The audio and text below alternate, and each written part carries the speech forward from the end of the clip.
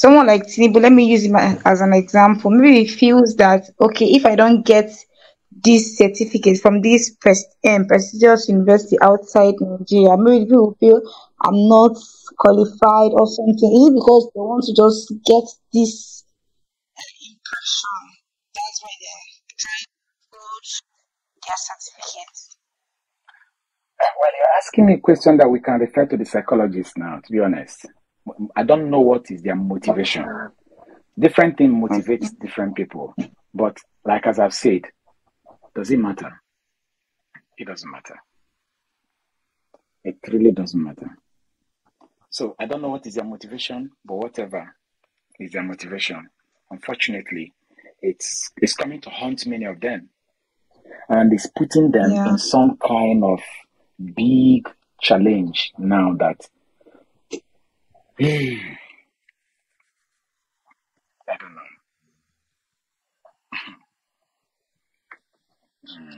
Dr. Talbot, I wanted to ask, what's the implication of what is happening now as regards to Peter Obi's petition, considering that our sitting president also has a similar case?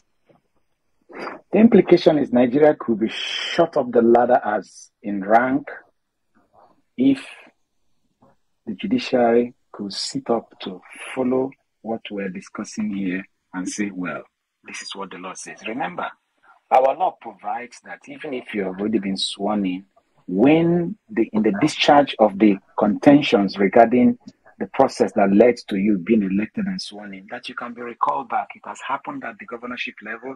It has happened at local government levels. It has happened at the National Assembly levels. It hasn't happened at the presidential level because it hasn't been challenged effectively. In fact, I am told that in 2007, the Supreme Court actually initially voted 4 against Yaradua versus 3 in his favor. But that one justice at the last minute changed his own vote, which means it would have happened in 2007. The law says it. So I don't believe that statement that, how can you dethrone a sitting president? Even the president, he swore to uphold the Constitution. And the Constitution says if the court finds out that the process that led to you being here is not the right thing, you're going to be removed. I believe so. I do strongly believe that Nigeria is in the verge of making history. Because if anything is to go by what we are discussing here today, and the court goes on to uphold it, it's history for Nigeria, and it is good for Nigeria. People think it.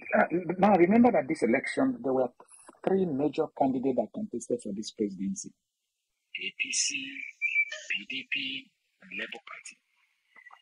And that even the vote given to APC by Inec is just somewhere a little above 1/3, isn't it? Now, what it tells you is that about 2/3 of Nigerians, if we use that result declared as a representative case, by the time you bring the vote of other small parties and ANPP and PDP and Labour Party, you see that about 2/3 of Nigeria says we did not vote this party. So the question you need to ask yourself is, will more Nigerians be happy if this particular thing is upturned, or will they be angry?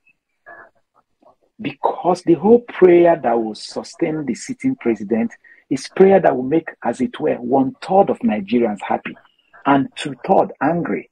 And it is challenging even for the judiciary, because with the way the information is flying, what is happening in the court is still filtering. They should know that Nigerians are hearing. They are waiting to hear that kind of technicalities they will use to say every prayer that has been made. Remember the issue of dual nationality, the issue of certificate forgery, the issue of forfeiture, the issue of, remember, the information had it that in 2003 or 1999, he submitted NYSC discharge certificate. And that this time around, he submitted NYSC exemption letter. So how could one person have both this discharge certificate and exemption? And the court knows that the world knows. Even if it has not been presented well in the court in terms of the technicality of the presentation of the evidence. The judges, somebody once says that aside from the letters of the Constitution, there is what is called the social justice. Will the judges allow someone, a criminal, to escape through technicalities? Will they think they have done justice, even socially and constitutionally, when they see a stark criminal who has a gun and pull the gun on somebody's face, only to say that, oh, the law says that if I pull that gun and it is the third bullet in the distance, I am free, when it is obvious that he killed someone? I don't know how court will look at it, but I think that those men in the judiciary, they have work cut out for them to do. They have work cut out for them to do indeed. So I think the next thing we need to deal on is, let's go back to this FCT matter and trash the FCT situation, especially connecting it with the Constitution, because we have not really dealt with it, connecting it with the Constitution and precedents. What happens in the case of Buhari versus Obasanjo in 2003 and Buhari versus Yar'Adua in 2007? And then what is the Constitution saying? So that our audience will understand all these points, what has happened before, for them to know whether their confidence will be high and their expectations should be high as we await the outcome of the judgment, or whether they will hold their heart and say, wow, we don't have a good case here. That's what I think. What do you think, people?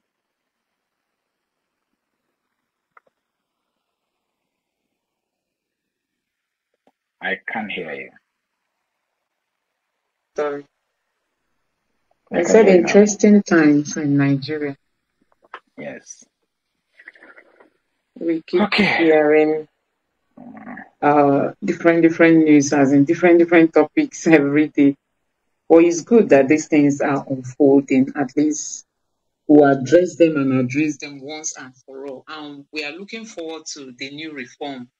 You know, that the Electoral Act will still have to go some, reforms. So yes, really want them to consider some of these developments, because I think we just have to learn from our experiences. All these things that we are seeing now, we just have to learn from them and see how we can work on our Electoral Act, so that in the future we don't just keep continuing, experiencing the same. Just like you said that your parents complained about the process, your grandparents did, you yourself, you are doing.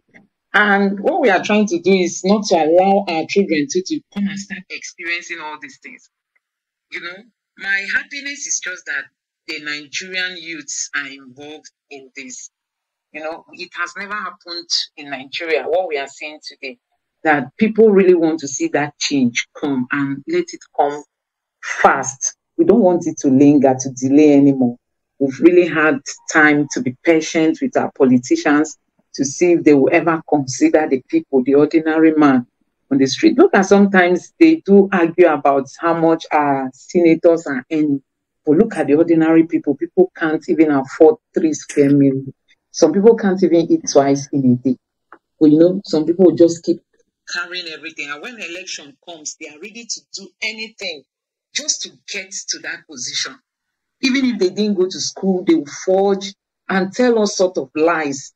Look at our former Senate president that didn't participate in an election.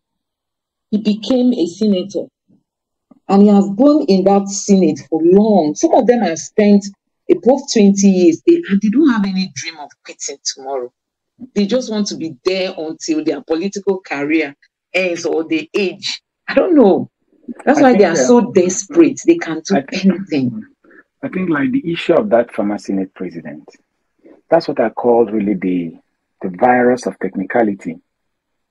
And I think the judges would also know that as I'm talking about social justice, Nigerians don't want justice to be sacrificed on the altar of technicalities. This is very, very important. Because I think what happened at that level of the Supreme Court is that Supreme Court ruled on technicality instead of after the fact. How was it filed? How was it submitted? And all those things. But the generality of the thing is that people know that this person did not participate in the primaries. So you cannot say that the Supreme Court broke the law. They did not break the law. But you see, if you want to find something, you will always find it. If you want to find fault in anything, you can find fault in it. They found fault in the application through technicalities. And Nigerians have expressed their worry. In fact, a former justice of the Supreme Court complained and said that was wrong to be done by his colleagues. Because you need to ask yourself, what is the implication? How will the society benefit? What are we trying to do when we set up Court of Justices? What is it we're trying to achieve? To give smart criminals a leeway to perpetuate their crime? Or to make people say evil cannot thrive as long as our courts are there? I listened to the judgment of this Nigerian senator who was involved in the issue of kidney transplant, whatever, here in the UK. As I listened to the judge, I noticed that majority of the thing he was saying was more like he was more interested in social justice. He would read and say, yes, I've heard that you're so and so. However, more like he's saying, my conscience is not going to allow me to let you out on technicalities and what have you. Our judges should begin to get human face and begin to save Nigeria with their pronouncements than doing things, as it were, that could encourage crime to continue. That's my prayer and my pleading to How do we even begin to build strong institutions? Because I think this is really... It can start. The court is one segment of the judiciary is one segment that can shake up things. There are the kind of judgments the judiciary will throw out. By next election, every politician will kill themselves, will sit up. But there are the kind of judgments they will reel out, even if they find exit routes from the constitution. It will harden the politicians next time. Yes. Does that make sense? So that's why I'm saying the courts, please, should begin to think on how they can use their own department, their own arm of the government to strengthen our institutions. What is the intent of the people who made the Electoral Act? Is it to create a leeway for smart politicians to rob and escape, or to make our election, the integrity of our election, to be established? What was it they intended? That is the spirit of the law, both our Constitution and the Electoral Act. What was it in the first place that prompted Nigeria to invest as much as 300 and almost 400 billion, which is about $1 billion, about 100 billion, am I right? About how many billion dollars? 306, about $1 billion to get IREV. What was it we intend to cure? Did we cure it in this presidential election? The judges should ask themselves that question. Will they allow Inec to explain themselves away? Or will they say, Inec, a gentleman may lose his presidency because you messed up, and slam that hammer, and by so doing, jog up both Inec, both the National Assembly in the amendment of the Electoral Act, and Inec in the execution of their duty, knowing that if you mess up and you're near the court, they will cut you to size. Honestly. There was that former commissioner of Inec, I've forgotten his name, who used to come on media to say that a place like UK, it was the judiciary that cleaned up the electoral process. that judiciary so made it hard for them to continue to perpetuate their crime to the extent that if you hear that you're going to court, your heart will skip. But in Nigeria, they actually tell you, go to court. Go to court. The judges should ask themselves, why are people who are breaking the law bold enough to ask people to go to court? And why can't they sit up to stop it? Why?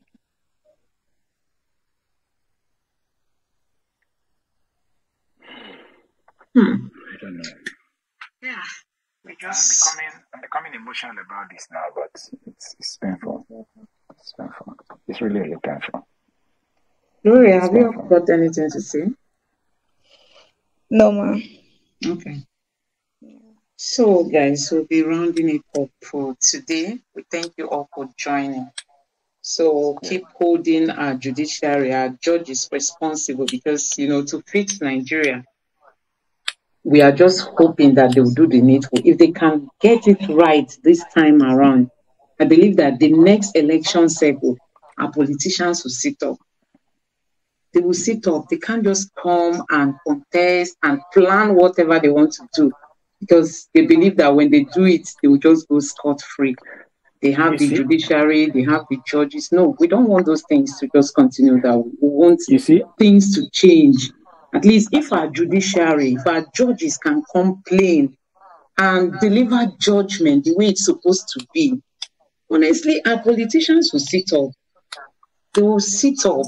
They will sit up. We won't continue this way again. Look at forgery everywhere. Look at everything that happened during this election. People will depend on their talks to suppress voters. They use all manner of means, just to prevent people from coming to cast their votes. And at the end of the day, they will tell you, go to court if you are not satisfied. Now we are in court and we are just believing that the judges will not fail the Nigerian people. Let them dispense justice. And that is just all we are asking. Thank you so much for your contribution, Dr. Etel. Thank you, Gloria, for joining. Let me we also want to say a very big thank you to all of you who joined today. We'll be here again tomorrow. Please do well to join, and let's keep discussing and sharing our thoughts, hoping that a new Nigeria is already by the corner. Thank you all for being a part of this program. Bye. All right, bye. Thank you all. Bye.